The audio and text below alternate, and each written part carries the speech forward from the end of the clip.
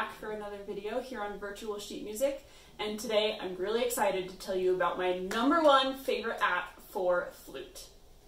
The app I super duper love is called Tunable, and it is available for Android and iOS. It is not free, you do have to pay for it. Totally worth it. Now, one of the reasons I love this app is because it's got a tuner, a metronome, and a recording app all in one place. So I'm a little bit easily distractible when it comes to my phone.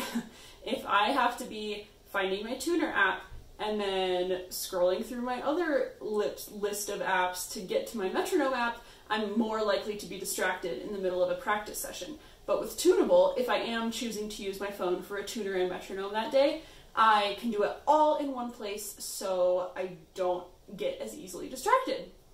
I also love that I can record while using the metronome and the tuner. I can actually record, tune, and use the metronome all at the same time in one app, which is super amazing. That's so useful. I do like using my legit microphone and computer to record myself, but not always what I'm looking for just in the middle of a practice session if I want to see how something's working musically or see what my sound is actually like that day. But the #1 reason that I love this app is that you can see your vibrato. It is incredible. It's so useful for teaching vibrato to my students and making sure that mine is working the way I want. So let's say, for example, you tune your A,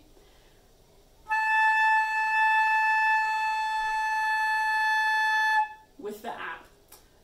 Once you have tuned your A and you feel like it's a good mezzo forte, solid tone, that is where you want the middle of your vibrato cycle to be.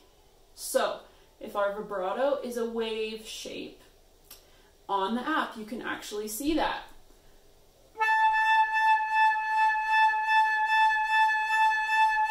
So what I'm looking for when I'm watching my vibrato on the Tunable app is to see that the top of the wave and the bottom of the wave are equidistant from the middle line.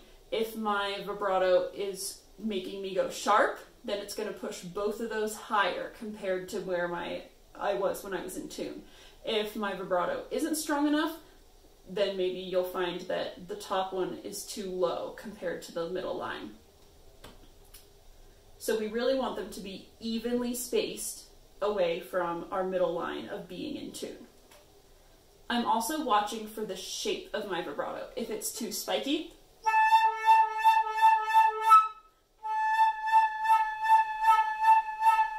that's how some of my students sound when they start learning vibrato.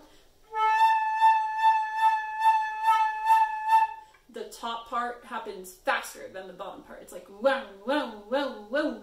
Then that you can use this app to remind you to even it out. So incredibly useful. Just love the Tunable app. Cannot recommend highly enough.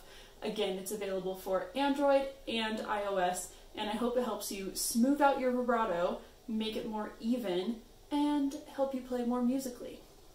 If you have any questions about Tunable or flute in general, let me know down in the comments below. I love answering all your questions. And also feel free to check out my website, spencermusicstudio.com. I have links to free resources, free games for flute students, and some really great flute choir pieces on there. Hope you enjoy. Please go check that out, and I hope you have a wonderful rest of your day. Thanks! Bye!